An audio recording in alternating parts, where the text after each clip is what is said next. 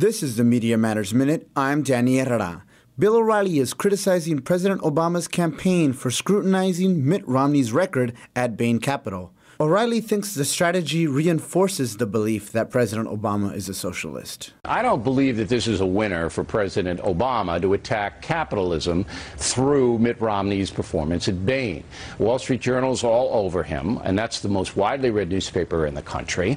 It just looks like it reinforces some people's belief that the president is a socialist. He doesn't like capitalism. You know that's out there. You know it's a theme. Fox contributor Kristen Powers pushed back on the claim, but didn't note Fox's role in cultivating an audience that actually believes this. Well, the only people who think he's a socialist are people who are on the fringe and who are never going to vote for him. I'd also say that he's not attacking capitalism.